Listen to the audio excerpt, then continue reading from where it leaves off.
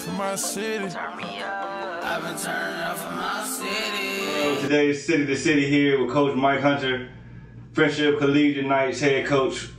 First of all, Coach, thank you for the time today. It's a pleasure as always. Once again, thanks for allowing us at your media day you had this past weekend. First of all, we want to commend you for running a nice, well-oiled machine program up over there. We just wanted to, have you up here today, tell us a little bit about some of your goals and some of the things that you have planned for this season. So you can start off by telling us, what are some of your goals that you have for this season? The ultimate goal is to help all of our young men get into college. So, that's first and foremost. And then once we get to, the playing field, obviously we're trying to go out and win every game. They're going to keep score, we're trying to win. That's culminated with winning the DCSAA championship in December. So those are some of the main goals that we try to focus on here, playing friendship, championship level football. Okay, now you see me in my attire today, Coach. Y'all are known as the Knights, but y'all also known as the Beach Boys. Now y'all got a tradition up over there at Friendship. How do y'all keep that tradition alive? So the name Beach Boys started with the field, our old practice field, which we used to have back up until the year 2021. Was kind of dirt and sand and all that stuff. And it created a mentality that it didn't matter where we came from, what we had. We're going to bring our best every day. So we just always tried to keep that mentality, whether we playing on a nice turf field or we're playing on the beach. It's all about the mentality, and we're going to bring it every day. Yeah, that's definitely a fact. Now, Coach, y'all have some players that are currently in college, currently in the pros.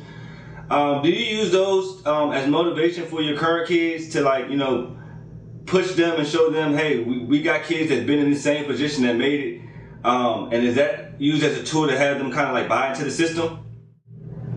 It's definitely.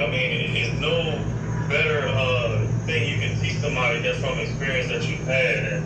And we all have goals as young men and young women when we're growing up playing sports that we want to play at the highest level. And if we can show them examples of guys who came in this program before them, who's reached those levels, whether it's playing college football or playing, in some type of pro level, NFL, XFL, those are good examples, and show them that it can be done right here on Minnesota Avenue. You don't have to go to, some of the schools that people think you have to go to. Because, I think our track record rivals any other school in the DMV. I can attest to that. Now, I got one more question before we go, Coach. We were out there at your media day. It's a lot of kids flying around out there. Can you highlight some of the student athletes that should be on our radar this year? We got a lot of guys who, did a good job last year, and I think a lot of guys will step up this year.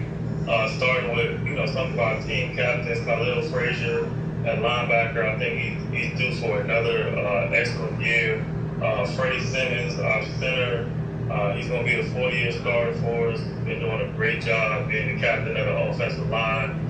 The other guys, Bryce Jenkins, Dallas Miners, Diana Kennedy, Maurice Callaway, Nick McCray, Damian. I think the list goes on and on. I don't want to forget anybody, leave them out, because I think, we got so many talented guys who put in so much work. That I'm excited for this year, and I think it's going to turn out to be a pretty good year. Hey, well, we're excited about it too. We're going to definitely come out and see a couple of y'all games. We have y'all on our schedule quite a bit this year, so we're definitely trying to see some of those names you just mentioned.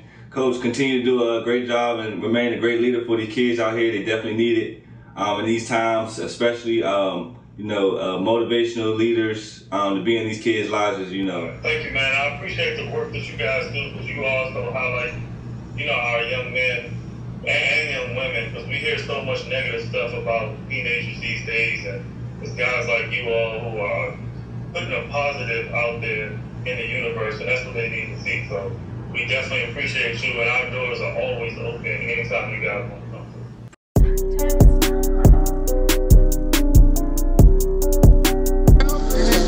You said to the hard way. Come on now. Go. Okay, come on, boom, boom. Now you got it. Your break will be fucked up if your hip is like this. Your return like this, that's all you're gonna do is step with that